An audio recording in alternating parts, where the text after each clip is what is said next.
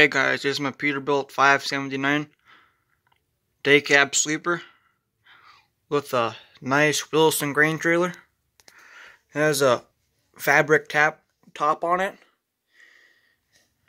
That's inside its big trailer. And the hood opens on this Peterbilt.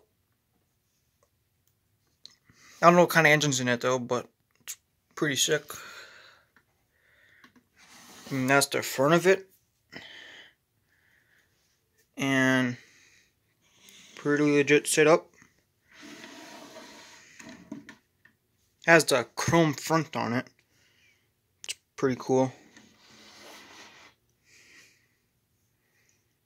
And these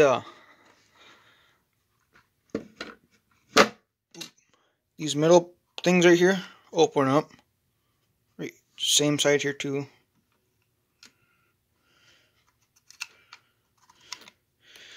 The base is all plastic and the sides are all metal.